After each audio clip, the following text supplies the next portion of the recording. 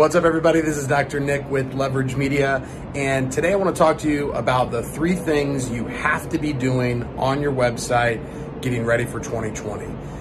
So we're about to wrap up the year here, and whenever I do strategy sessions with doctors, the first thing I look at is their website. The website is really the hub of your online presence. So whether you're running Facebook ads or Google ads or creating content or writing blogs, regardless of how even if people get referred to you, regardless of how they find you, before they ever come into the office, they're going to be coming to your website to kind of get a vibe for you, for the practice, to see if it's a good fit for them.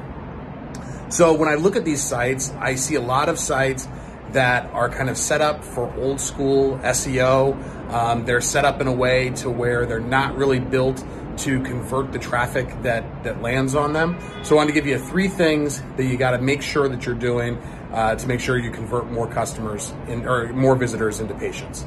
Number 1 is have clear calls to action and only have one of them. So a lot of the sites that I see, they'll have 5, 10, sometimes there's 20 different calls to action on the actual site itself. What I recommend is just having one clear call to action that is easy for people to find. It's on every page. Basically, people are going to scan your website, and when they get to the point where you've met the minimum bar of whatever requirements they have in their mind, they need to be able to take action fast. So making sure that button is front and center, allowing them to schedule an appointment. Don't have them learn more. Don't have them sign up for your newsletter. Have them schedule the appointment. That's the thing that you want them to do. So you want that to be something like that to be your clear call to action on the site. Number 2 is be clear with your messaging and make sure that it is patient-centric, not doctor-centric or not office-centric. So what I mean by that is, number 1, be clear as to what you do. Don't be vague. If it sounds like something that a drug rehab or a psychologist or a physical therapist would probably have some similar languaging. But if it's vague enough to where something that has nothing to do with chiropractic could also fit into that languaging, you're being too vague. So try to be on the nose about what it is that people are looking for. Try to answer the questions that are already in their mind. And the more that you can talk about the things that they're interested in, the more likely they're going to be to call you. All right. And then number 3 is simplify the site. When I look at a lot of these sites, again, they're set up for a desktop experience. They're set up for old school SEO, 100 pages on the site. You can have 100 pages. They just don't all have to be at the top header, right? Like, so when somebody lands on your homepage, there's, 5, 6, 7, 8, main pages that somebody can choose from, and a lot of times those are drop-down menus on a lot of these sites that I look at.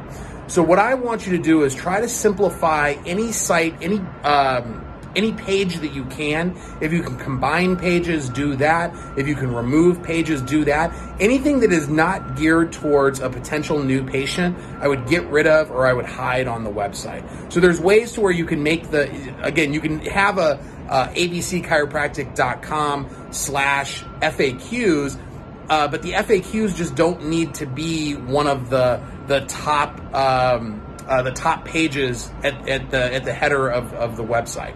So just be sure that you are simplifying things in a way to where it's easy to scroll. Most of your traffic is going to be coming from mobile devices now. So when I say things are set up for a desktop experience, that's what I mean is that there's way too many drop-down menus. There's way too many pages. You're hoping that people are going to be searching around on the site. The problem is more than 50% of your traffic is probably coming from mobile devices. And if you're anything like me, I don't do a lot of flipping through different pages on a website on a phone. So you want that home page to have as much information as possible, and you want the other pages to be not as simple as possible on the page, but you want the pages themselves, the structure of the website, to be as simple as possible. Once they get on the page, you should have those built out as much as you can to give them as much information about that service or that condition that you're talking about.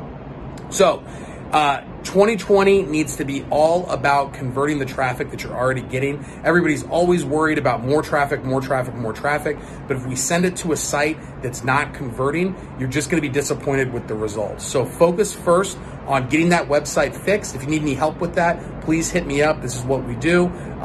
But you can do this on your own. You can take these 3 pieces of advice and it'll at least help you go. Even if you went from, I don't know, 2% conversion to 4% conversion, that doubles the amount of people that are calling you from your website. So make these simple changes. Let me know if I can help in any way, and we'll talk to you on the next one.